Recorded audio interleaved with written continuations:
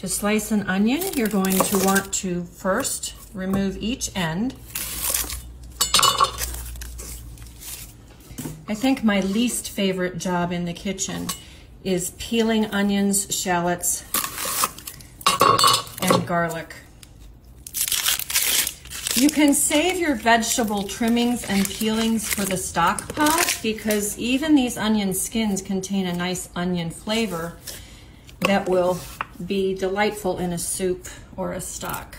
So don't just pitch them into the trash can. Recycle them through your kitchens, your compost pile, or into your stock pot.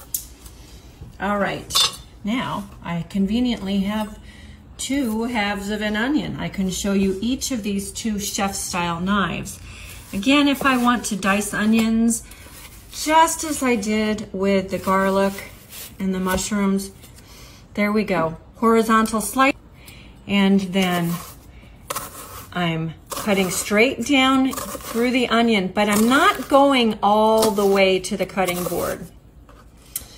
I want the onion to stay together while I complete the slices or dicing. So there we go.